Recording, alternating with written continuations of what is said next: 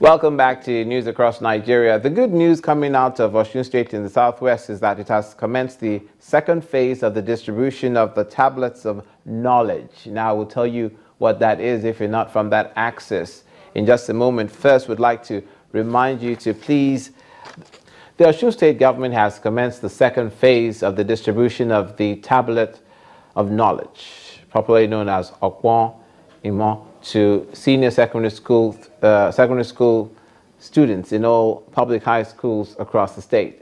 Kicking off the flag-off ceremony of the distribution at the Seventh-day Adventist Church, the State Deputy Governor, Titilayo Tomari Laoye, says the government is committed to improving the quality of the education sector.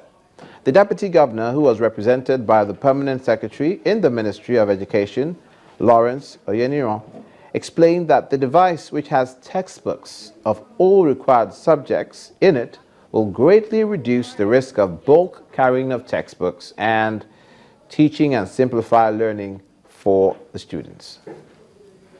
Happy because the tablet of knowledge, which is acknowledged both nationally and internationally, is a tablet that makes teaching and learning easier in the state of Osun.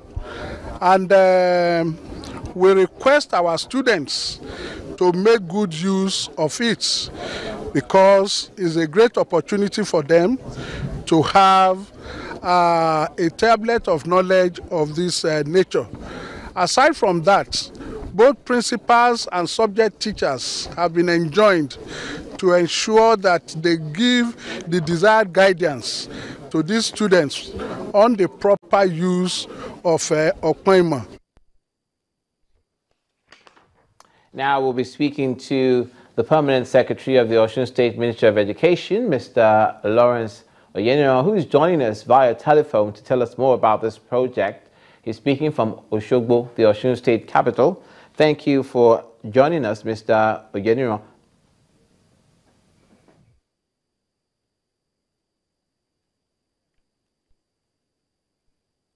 Let me start by asking you, what was the acceptability? How was it accepted amongst the students? It's like a little laptop. It's a tablet. How was it accepted amongst the students?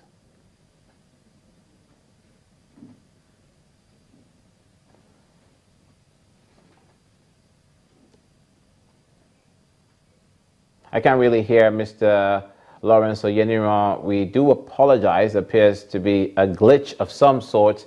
He is the Permanent Secretary, Minister of Education, we're trying to speak with to tell us about the boost in the education sector to make learning easier for children there. And to that effect, a tablet was introduced as part to sort of add to the textbooks or replace them, so to speak.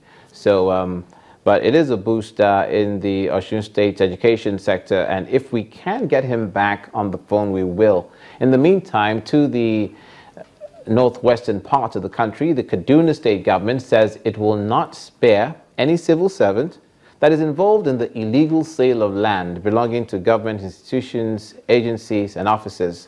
The State Deputy Governor, Bala Bantex, disclosed this while declaring open a two-day workshop for spokespersons to governors in northern Nigeria, organized by the United States Embassy in collaboration with the Nigeria Union of Journalists, the NUJ, in Kaduna.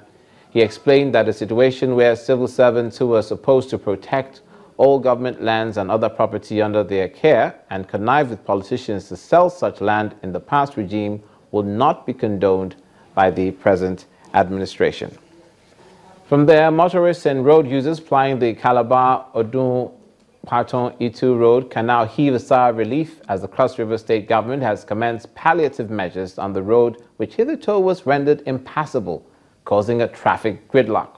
The road, a federal highway, has remained in a terrible state, subjecting motorists and other users to spend nights at the bad spots on a journey that would have taken less than an hour before. Our report today focuses on the federal government road, which has for many years and counting served as a death trap following its bad state. This road is the link between Akwa Ibom, Rivers, Abia, and a few other states and emanates from Calabar, the Cross River State capital. Traveling here in the last few years has been described as a nightmare by commuters, some of whom have had to abandon their journey or endure waiting in line for long hours. I'm just coming back from a burial now. I am stuck here. I've been here for more than 4 hours in Odukpani Road block. The road is in a deplorable situation. People are stuck here. It is said that a good network of roads is a precondition for economic growth. And it looks like the Cross River State government doesn't want the state to lag behind other economies, and thus has begun remedial work on some portions of the road. A development some of the commuters are pleased with, especially as the Yuletide approaches. All this road, we have been passing Barako Road. With this one now, we appreciate what this government of Ayade, what they are doing now. We appreciate that. If it can continue like this, we'll be very happy. Engineer Godwin Akeke of the Cross River State Ministry of Works says the intervention exercise will continue in view of the encouraging weather. This is the second spot we are working on. After here, there are several other bad spots. We are also set to intervene. And what basically we are doing is to see how to stabilize the subgrade, remove the unsuitable material from what you can see, and then we stabilize with hardcore. While the state government begins remedial works on the road, some road users have also called on the federal government to stand up to its responsibility of providing a permanent intervention.